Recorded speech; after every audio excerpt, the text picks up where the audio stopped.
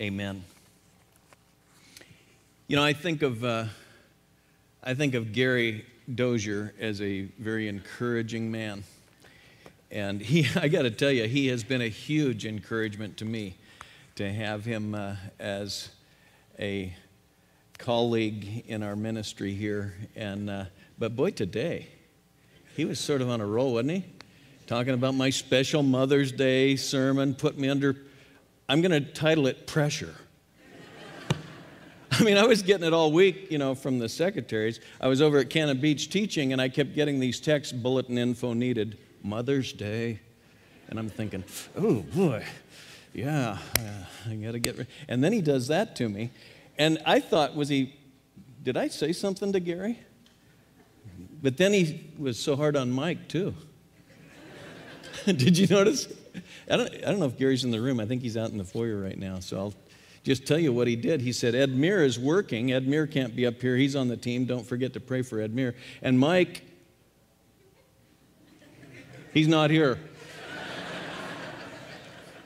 I had suggested maybe we put a picture of Mike up to remind us to pray for Mike. But anyway, no, seriously. Mike is on a family camp trip that they'd planned months ago, or weeks ago, or whatever. But he's ready to go and eager to lead this team. And I'm totally kidding about Gary. Gary has been integral, obviously, to not only this ministry, but this team. And it's a joy to labor with him until he tells me to, in front of you all, to preach a Mother's Day sermon. I'm not going to. I might someday. No, I have. But in this case, mothers, we're going to continue in Luke 10.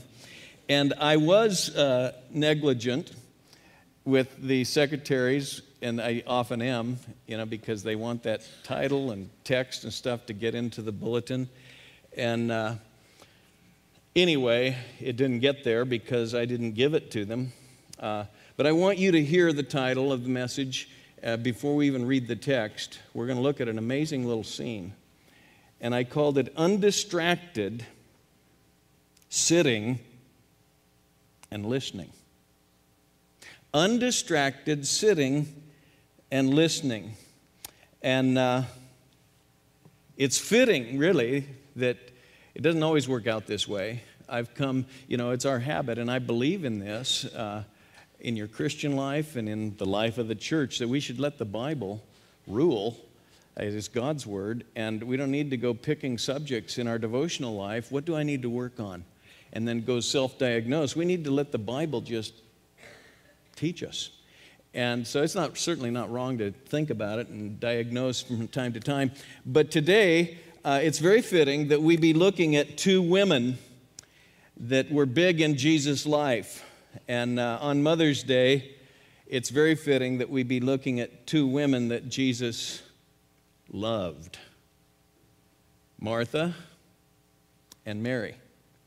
In fact, when Jesus raised Lazarus from the dead, their brother, the Bible specifically says, when they brought him the news, the Bible specifically says, John 11, verse 5, Jesus loved Martha and her sister and Lazarus, her brother. So whatever I say today, don't get the idea that, and whatever the text says, because it's written for our instruction, don't get the idea that Jesus didn't love Martha. He loved Martha and her sister and Lazarus, okay? And then secondly, we're going to talk about distractions and busyness. And we live in a busy day. And I've been thinking about it, I really have, I'm not kidding now, and mothers are busy. And there are plenty of distractions. Meals need to be cooked, diapers need to be changed. And yeah, we men might say, there's deadlines down at work, etc., But let me tell you, and let me just start by saying, mothers face relentless 24/7 ministry, and we are so thankful for you. And I want to say to us men, particularly us dads, that we should remember this and do all we can to keep times for our wives, for the mothers of our children, separate in the sense that give them some relief so that it isn't a 24/7 relentlessness, and step in every now and then and help out. And I think that's one exhortation that will naturally flow from the text even before we get started, but I wanted to say that. And then let me just pick it up and read it. It's a very small paragraph, 38, Luke 10, 38 through 42. And I think of it as basically like a 3-minute video clip, maybe even less. Just a teaching, a little vignette that's set here in Scripture for us. And it's written not merely for Martha and Mary and others, it's written for our instruction. Now, as they were traveling along, he entered a certain village, and a woman named Martha welcomed him into her home. And she had a sister called Mary, who moreover was listening to the Lord's word, seated at his feet.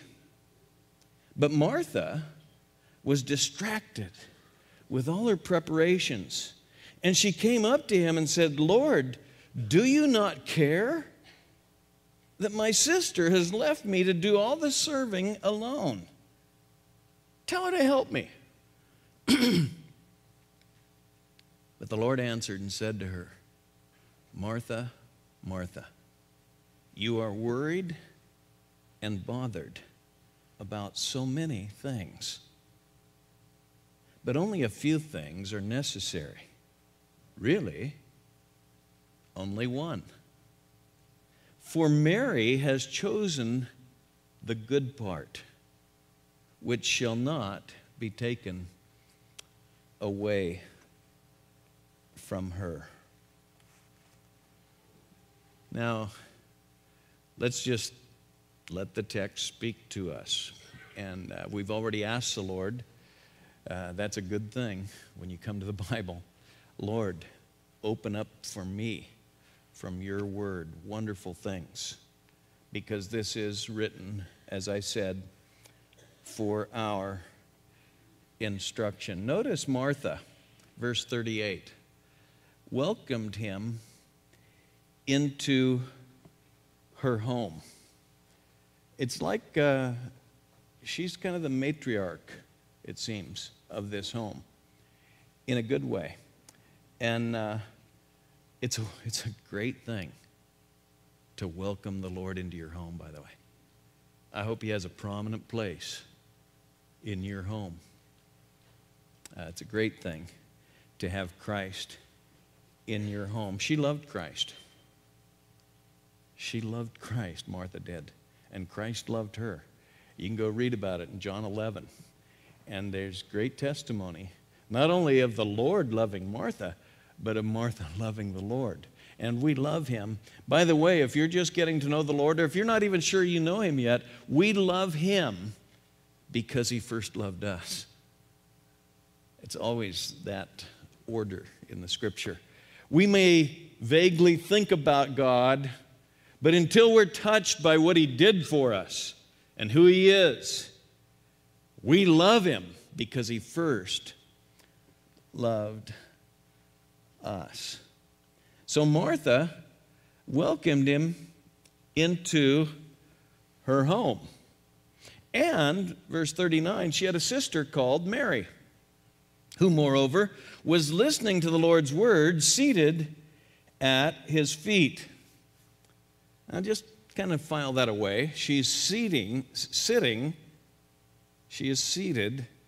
at the feet of Jesus. And notice, she is listening. Akuo. We've seen this verb all the way through Luke. She's hearing. She's listening. And she's hearing, notice, the Lord's word. I don't know what your Bible says, but I know some of the translations say he's teaching, and just kind of like she's listening to conversation. She is listening to conversation. But the Bible specifically says she's listening to his Logos, His Word. So that's the way it is. And if you've been with us in Luke, under the inspiration of the Spirit, wants us to listen to the Word, hear the Word. And so now he draws this picture, and he doesn't draw it, he just reports it. He just sketches it. Here's what happened. And Martha was inviting him into the home, and Mary was sitting at his feet, listening to his words. Now, in contrast, Martha, verse 40, was distracted with all her preparations. Martha is quite a contrast here. Mary is just sitting there, absorbing. Martha is distracted by or with or concerning her much, literally, service. Her many preparations, my Bible reads. She was distracted with, and we think of getting the meal and getting the things ready. And when you have people in, it takes that. And she was doing that, and she was distracted with her much diakonia. Now, I don't throw those words out just to be throwing them out. I hope that you hear, and if you've been with us in Luke, you know that that's ministry, that's service. Deacons are, comes from that word, diakonos, to serve. And we're all called to serve, and serve us, diakonia. She was distracted by her much service. Mary absorbed with the Lord and His Word. Martha absorbed with much service.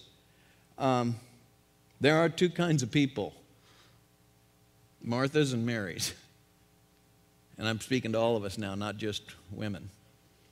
There are those of us in this room, I'm sure, who tend to be a little more like Mary, and those of us who tend to be a little bit more like Martha. And Marthas who give themselves to service can, and often do, start to resent Marys. You know what I mean? And what you've got here, she is distracted. Look at verse 40. Martha was distracted with all her ministry, and she indulged it enough. She stayed distracted long enough. I don't know how long it was, but it's written here for us. She was distracted to the point where she began to question the Lord's care for her. Lord, don't you care? Wow, that's a strong statement. We've seen it before, haven't we? In the storm, the intensity. The guys said during the storm on the boat, Lord, don't you care? Yes, He cares. But we can get to the point in our Christian life where we start to, maybe you're sitting here today. You're here, but you're thinking, I don't know if the Lord knows my situation. I had the privilege of speaking all week on comfort from the Comforter. And we did a lot out of Isaiah 40. Comfort, oh comfort my people, And the whole 40th chapter just points to who God is. And by the way, it was John the Baptist's marching orders. He lived it out. You announced to the cities, here is your God, and He did. So everything you learn in Isaiah 40 is about God, and it's about Jesus, because He did announce to the cities of Judah, here is your God. And you have a chapter that I turn to like an anchor for my soul. I don't know about you, I hope you do. But it closes with the question, why do you say, O Jacob, and assert, O Israel, where's the Lord? Has He forgotten my situation? We can get there. We can get to where we think, why isn't the Lord doing something? Why? And we get all anxious and distracted, and we can get to the point where we're questioning God. Now, this is not a good statement, I have to say. Lord, do you not care?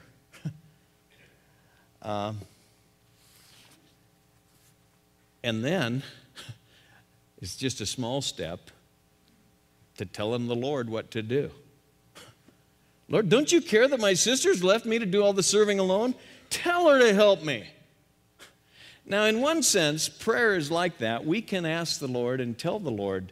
I mean, there's times when, but I can't endorse this statement. I don't think we're supposed to.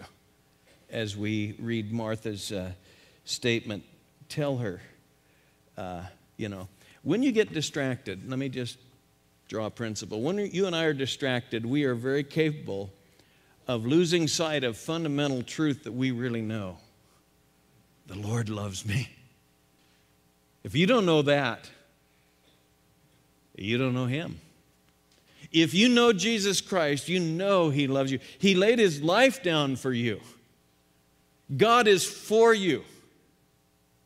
We know that, but we can get to the point where we're so distracted that we start to question even that. And then, of course, our prayer life deteriorates into telling Him what He ought to do instead of enjoying Him and communing with Him.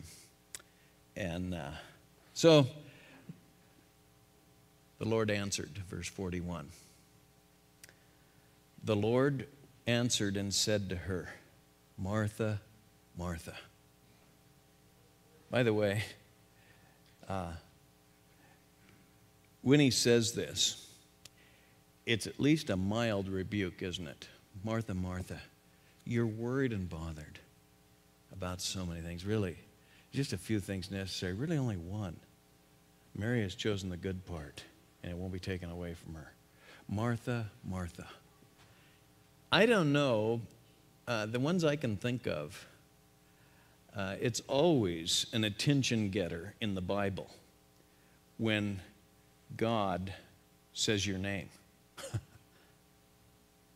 Mary, she thought He was the gardener, remember? But when He said Mary, and it's good to know He knows your name. But I'm not so sure you want Him to say Scott, twice. Saul, Saul, Simon, Simon. Satan's demanded to sift you like... You know what? I won't even go there to say whether it's positive or negative. I just know it arrests your attention when He uses your name twice. And He does. Abraham, Abraham. Don't kill your son. Now I know you trust me above all else. You love me above all else. That was a blessed doubling of the name, huh? Genesis 22, I think it's verse 11. Saul, Saul. In one sense, Paul never got over it. He knows me, the resurrected one whom I was spitting at and had paperwork to kill His followers. I hated Him. I met Him. Who are you? I am Jesus, whom you are persecuting. That was a blessed day when He heard the name twice. Either way, He does get her attention here. Martha, Martha. She was distracted, notice. She was worried, and she was bothered. I looked them up just because I find it helpful sometimes. This is the only time in the New Testament that the word distracted is used. And this is the only time that the word translated bothered. So both of these are just one occurrence. The middle one, distracted, worried, bothered. Worried shows up 19 times. And it's usually translated anxious. And it's what Jesus said, don't be anxious, don't be concerned, don't be worried about what you're going to eat or what you're going to wear. He took it right to the fundamental issues of life, and He said, don't be worried, anxious. Don't. I'll take care of you. My Heavenly Father, He knows when a bird falls to the earth. He'll take care of you. Look at the lilies of the field. They're pretty well clothed. He knows your needs. Don't be like those people who don't know him. You know him. Don't worry. And then sometimes it's translated concern. And sometimes in a healthy way. I mean, there are concerns in life, right? Meals do need to be cooked. Diapers do need to be changed. The kids do need to be answered when they're relentlessly talking to you. Sometimes they don't need to be answered, by the way. Honey, I'll talk to you when I'm done talking to the adults. Just stay put. That's good. Don't worry about that. You won't hurt their little psyche. I spent a lot of time at that end of that arm as a youngster because I was a yacker. I didn't mean to say all that, but I just got it said. But, you know, these things are real. And Paul used the term in Corinthians 7 when he said, you know, I wish you were all just single like me, because you married folks have to be concerned about your spouse. And he's certainly not saying you shouldn't be. He's saying you should be. You husbands should be concerned for your wife. You wives should be concerned for your husbands. And I'm speaking to me. I'm speaking to all of us. So there's a sense in which this word can be used in a very real, good way. But just the same, in this context, you get the idea. She was distracted. She was worried and anxious and concerned and bothered. Have you ever felt that way? Some of you are saying, have I ever felt that way? Have I ever not felt that way in the last 18 months? Because we get in seasons in life where that's just relentless. And we just are bothered, concerned, and worried, distracted.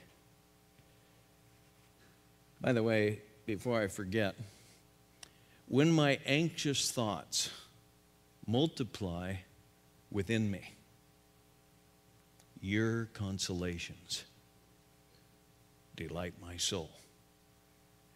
That has been an anchor for me. And I've quoted it to myself and then re-quoted it and then quoted it yet again, all within 5 minutes. When my anxious thoughts multiply, that's what happens with me. They multiply. That's Psalm 94, I think it's verse 18 or 19. But they multiply, don't they? They feed on themselves, and pretty soon you're all just bound up. When my anxious thoughts multiply within me, your consolations, the character of God, who He is, delight my soul. But, He says, Martha, Martha, you are so distracted, so worried, so bothered about many things. Only a few things, verse 42, are necessary. When you boil it down, a lot of what we worry about doesn't need to be worried about. A lot of what distracts us and gets us bothered in life. There's only a few things. Really, Jesus says what? Only one, which Mary models for us here. Mary has chosen the good part. She has chosen what? She has chosen who? If I had to say it, and I think I should, she has chosen once for all her Savior, her Lord. But now, daily, she's choosing her Lord. If you want to say what one thing has she chosen, it's not a thing, it's a person. And the most important choice you'll ever make is to put your faith in Jesus Christ. And the most important choice of each day as a Christian, as a Christ follower, is to choose Him. Now, these things were not spoken just for Mary and Martha. But notice, there's just a few things necessary. Jesus said, really only one. Mary has chosen the good part, which shall not be taken away from her. You choose, and now I'm speaking in the ultimate sense. You choose riches, and they'll be taken away from you. The rich man doesn't take anything more with him than the poor man. You choose fame, and the famous man will have his fame taken away from him. You say, is anybody really doing that? Oh, man, read the sports page. Read the business page. Just read people's stories in life. What are they ultimately all about? You choose even good things. Family. And it will be taken away from you. Jesus said that even good things that he created, and by the way, the Christ follower, the one who's devoted to Christ, will find himself, herself, completely enjoying family in a deeper and new way, even when things don't go the way you expect. All these things take on added richness when Christ is in his proper place. But if you put family where Christ belongs, Jesus said, you can't be my follower. If you don't deny, I mean, we've already looked at that chapter, so I won't go back except to remind you that the Bible isn't saying new things all the time. The Bible is pounding away at what's so important in our lives. Mary has chosen the right thing, and it won't be taken away from her. I'll tell you what, you choose pleasure. And we've got a culture of it. What do you want to do with your retirement? I want a hot tub, and I want this, and I want that, and we want, you choose pleasure, and it will be taken away from you. I guarantee you. But you choose Christ. You say with Paul, to me to live is Christ. It won't be taken away from you. Then to die is gain, not loss. And in fact, we've had a whole series, I was telling the people at Cannon Beach, just several in just a short time have passed on into the arms of the Lord, young and old. And they have no regrets in Jesus' arms. Well, let's stop and just draw a couple principles before we close. First of all, Jesus is not teaching here. Jesus is not teaching here heart occupation with Christ as opposed to much service. He's not pitting in this story. The Holy Spirit is not saying, much service is really bad. What you want, in contrast to that, is much heart devotion. He's not teaching it as an either or a us and them kind of a thing. In fact, as I look at my own experience, the people I know and the people I've had the privilege of knowing who are home with the Lord now, some of them, but many people that I know today, many in this room, who are most occupied with Jesus, are most active in service. Paul is jealous in 2 Corinthians 11. I am jealous for you with a godly jealousy. I'm worried that just like Satan deceived the serpent deceived Eve, he too will deceive you and pull you away from what? The simplicity and purity of devotion to Christ. But what does that chapter go on and say? This one who said, I'm all about Christ, and that's what I want for you, Corinthians.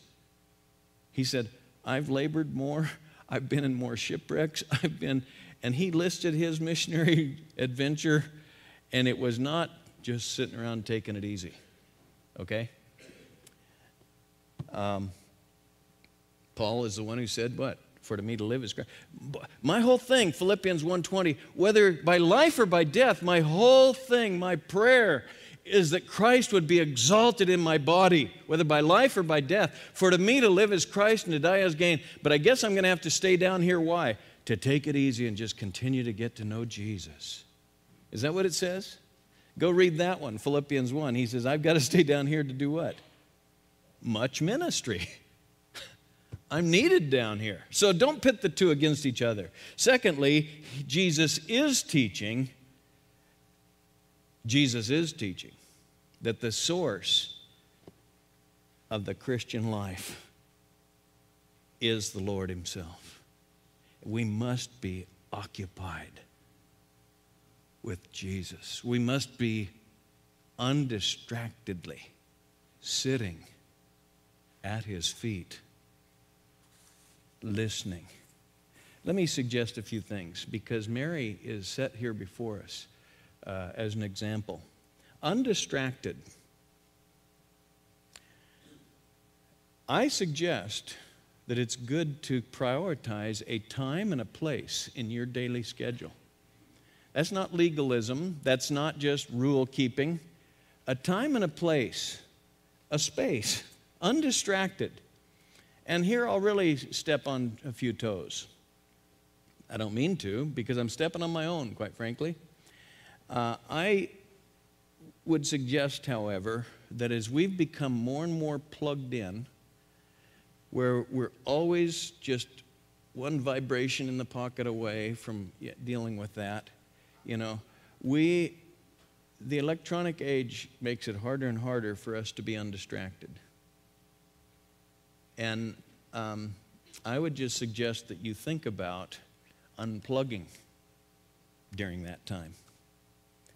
I would suggest that if your only Bible reading is on the screen nowadays, I don't know about you, but I can barely cope with the temptation that when the sound goes off, I better check the email. Click.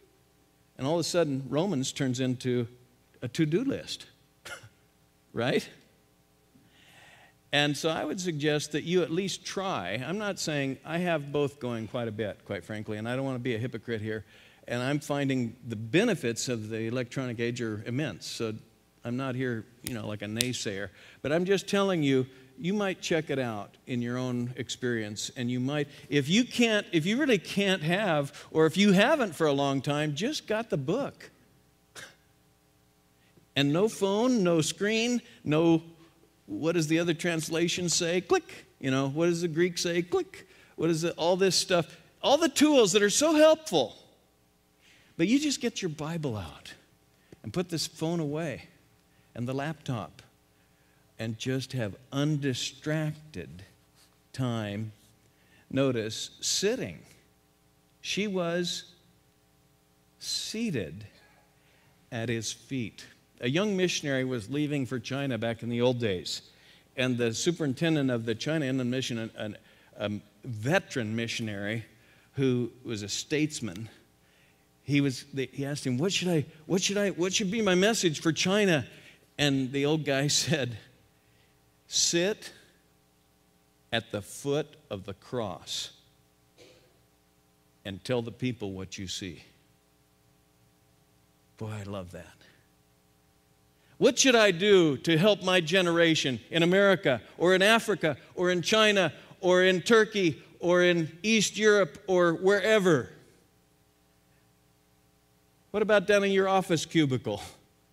Sit at the foot of the cross and tell people what you see.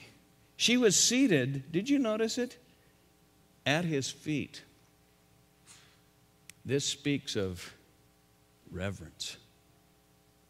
Remember the guy that was gashing himself in chapter 8 and naked, and he was just kind of a picture of the despair and the hopelessness that sin and demonic influence brings in our culture. You don't have to look too far to see it.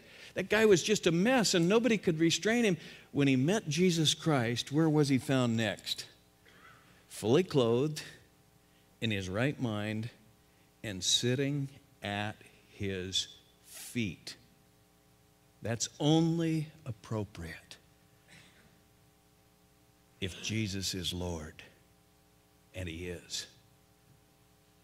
Have you been reading? I'm sure you have. The Dalai Lama's in town. In Portland. And it's just amazing to me how the Oregonian and really the culture itself just fawn over a mere man. The governor was there. And it's just reported as if everything this guy does, and so they do. He smiled. He chuckled as he walked off the stage, and everyone felt the blessing. And as he walked, and I read, under this big picture of him, the headline, "A Picture of Faith Incarnate." And I just went, ouch.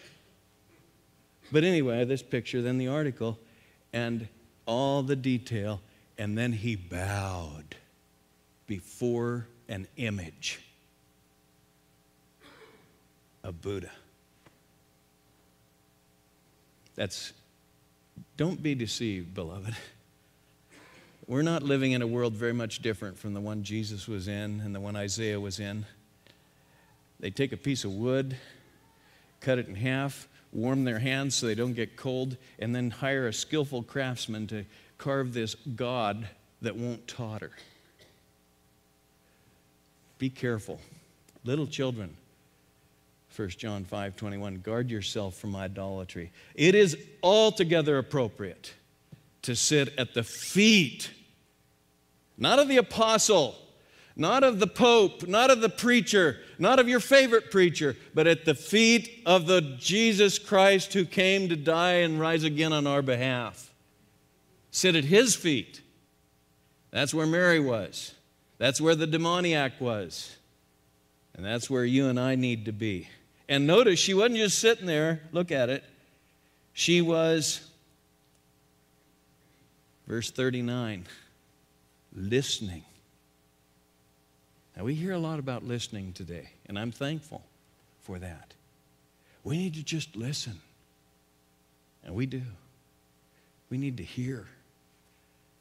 But notice, look at verse 39. She was listening not to her inner voice, not to the sounds of silence.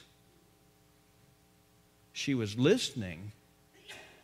She was meditating, not clearing her mind. This idea that's swept through a couple, 3 generations now in our culture, saying that meditation is clearing your mind of everything else, just undistracted and just leaving it at that, trying to empty yourself by chanting or whatever. No. Meditation in the Bible, and it's so needed, is listening to the Lord's Word. Filling your mind, not with emptiness, but with substance. The truth of God's Word. How blessed is the man, the first song in the book, Psalm 1. How blessed is the man, woman, or child, by the way.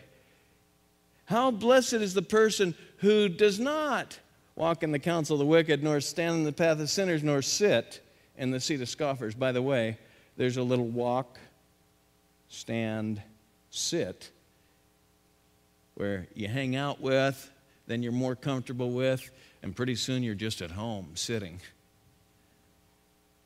And that's where we should be at home, is sitting at Jesus' feet. But what is the delight of that man? How blessed is the man who doesn't get all his input from this world, from the ungodly, but his delight is in the Word of God. And in his law he meditates day and night. Mary was listening to the Word of Jesus. Oh, I'm all for listening. But don't just listen. Listen to God. Get the Bible open. Read it out loud. Hear it. Every ear gate, eye gate, mouth gate you can use to get it into you. Copy it. It's good stuff. To do everything we can to really hear. He who is of God, Jesus said, John 8:47, he who is of God hears the words of God. He who does not, for this reason, he said to these opponents of his, for this reason you do not hear them, because you are not of God. You go try to give the Word of God to people whose their whole message is just compassion. You give the Word of God to them and they bristle. I don't care if they're the 14th reincarnation, supposedly, of compassion. And I'm not here to pick on the Dalai Lama. I'm just telling you, our culture is upside down. And if we're not careful, we'll get upside down. And we'll be listening to all the wrong voices. The one who is compassion, the one who is love, the one who is God, visited the planet, and he said, "You shall have no other gods before me. And in fact, I am the way, the truth, and the life. No one comes to the Father but through me. If you've seen me, you have seen the Father," Philip. Those are amazing statements, and they're either blasphemous or they're to be embraced. He is to be embraced. And I want to sit at his feet and listen to his word. "The words that I speak to you are spirit and are life," Jesus said. You can't live on bread alone, but every word that proceeds from the mouth of the Father. Let the word of Christ richly dwell within you. Colossians 3:16. Heaven and earth are going to pass away, Jesus said. You can bank on it. He's going to start over. Heaven and earth will pass away, but my word will not pass away. Invest yourself daily in that which lasts. Feed on his word. Don't get distracted. Don't get worried and bothered. You will be if all you read is the newspaper, or if all you read is the trade journal and what you've got to learn to catch up with the deadline that's coming. If all you do is just take care of the kids and just neglect time with the Lord, by and large, watch out. Over a period of time, we can get to where we're questioning whether the Lord cares for us. Don't you care, Lord? Yes, he cares. He loved Martha, and he loved her brother, and he loved her sister. And Mary was seated in the right place, listening to his word. By the way, listening, meditating, I've said it, but I just want to restate it. What do you listen to? What do you meditate on? The object of your listening and meditating. Spend time at his feet. Carve out time today. How much did you get last week at his feet? Listening. Well, last week was busy, Scott. Okay, let's go back to the week before that. How about the month of April? Are we done with April? I can't remember. Yeah, we're done with April. How was April for you?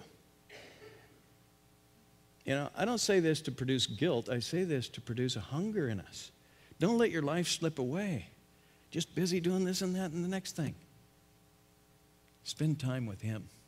And it doesn't preclude much busyness for him, much service. Meals do need to be cooked. Diapers do need to be changed. Students do need to be taught. Deadlines do need to be met. This generation needs to be reached for Christ. And we need the strength that comes from sitting at his feet, listening to his word, so that we can go out and glorify him in our life, whether by life or by death. Father, I thank you